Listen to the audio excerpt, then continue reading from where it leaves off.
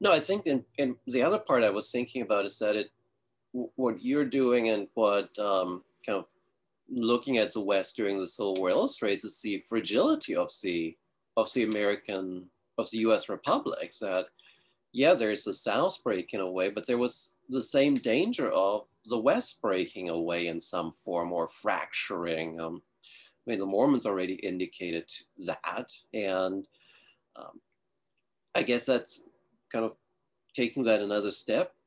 We have Mexico to the south that Napoleon is getting involved in. I mean, who's to say that Western Republic doesn't come under the influence of, say, the British? Yeah, yeah. I mean, the American Republic was a really fragile political experiment. It was less than 100 years old by the time the Civil War broke out, and there was no saying how many independent republics the United States may have fractured into. And this is something that a lot of American statesmen were sort of thinking about and worrying about for decades. I mean, Thomas Jefferson didn't think that the United States itself would exert control over the length of the continent. He thought that there would probably be a number of Anglo-American republics, sort of may have acted in concert, but wouldn't necessarily form one uniform nation. So it wouldn't have been shocking, I think, to anybody in 1861 to see the United States split north and south, split east and west. Mm-hmm.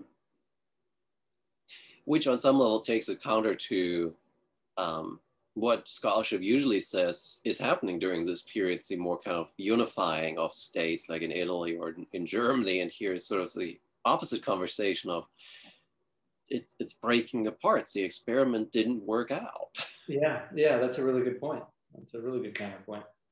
Well, and then I think I mean, you mentioned it already, but I think the other part of the Civil War West that we really have to consider, it's not just a white man's story, right? No, not at all. White men are the minority in this story.